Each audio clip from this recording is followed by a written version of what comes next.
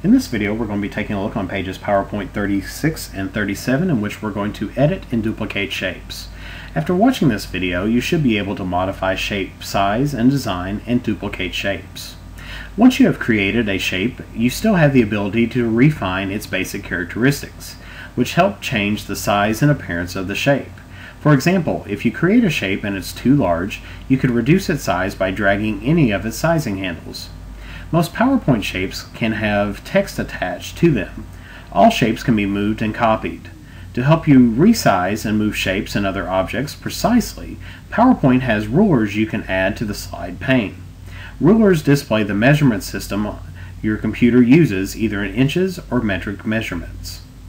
Now, taking a look at step 1 on page PowerPoint 36, it tells us that we want to right-click a blank area of slide 4, and of course we should be on slide 4 with the Atlantic region stations here, and we're just going to right click on a blank area here, and that's going to bring up the shortcut menu. Next, it tells us that we want to click on ruler on the shortcut menu that appears, and of course we now notice that the ruler appears on there. Then we want to click the bottom part of the circle shape to select it. Now the ruler appears on the left, as we see over here, and the top of the slide pane. Now, unless the ruler has been changed to metric measurements, it is divided into inches and ½ and 1/8 inch marks. Notice that the current location of the mouse pointer is identified on both rulers by a small dotted red line in the ruler. So I can move this around, and of course you'll notice that right now I'm at, I could be right here at the center of the slide, and of course if it's right on the zeros right there, that is the perfect center of the slide. And of course that just kind of gives you a location of where you're at on the slide to kind of help you align things up.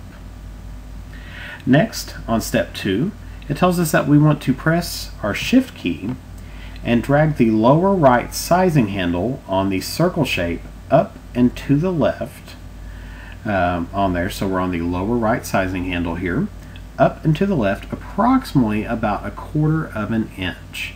That's on there. So that takes you about 2 of the little marks that's on there.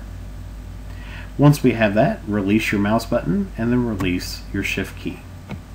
Now the distance of 1/4 of an inch on the ruler is the distance between two lines that's on there. Of course, reading a ruler, of course, from the 0 to 1 would be 1 inch. From the 0 to this mark right here would be ½ an inch. And of course, 1/4 of an inch would be ½ of a ½ inch, which would be to this right here. So it'd be 1 dot, 2 dots right here. So this would be 1/4 of an inch right here from the 0 to 1/4 of an inch. That kind of shows you just size-wise how it is. And that's why it's important to kind of have these little red dotted lines on a ruler to kind of see where we're actually locating at. Now, of course, the circle shape is now slightly smaller in diameter. In step 3, it tells us that we want to position our mouse pointer over the selected circle shape on there until it turns into a 4-headed black arrow with our mouse pointer. And then it tells us to drag the circle shape to the smart guides on the slide as shown in figure B11. Now in figure B11, it tells us that we want to take this over and we want to move this over to where it's just right here, just about at the Sussex, but over here just a little bit over in this area here. So we're in this area here where we see the smart guide right there, and then of course we want this to be on this side right over here. So sometimes you may have to kind of position this just ever so slightly until finally the smart guides catch on to you as well.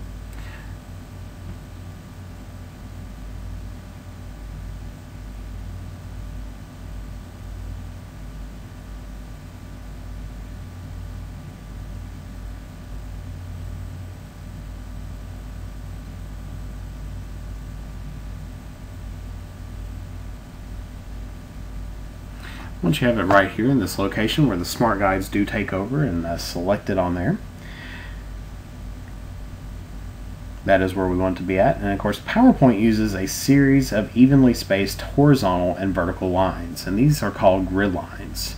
to align objects, which force objects to snap to a grid. And that's where sometimes you may not get that line perfectly on there, but it will eventually snap to that grid that's on there as well.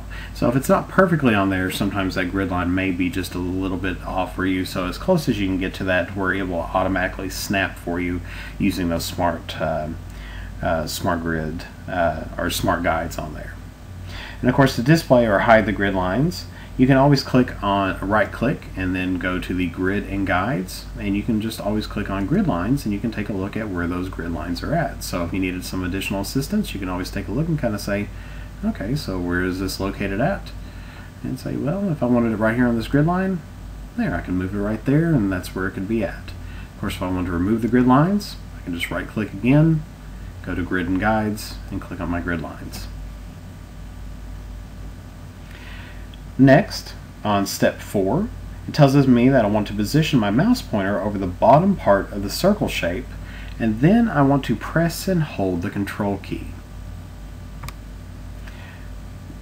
And then on step 5, while holding the control key, I'm going to click and drag the circle shape to the right until the circle shape copy is in a blank area of the slide.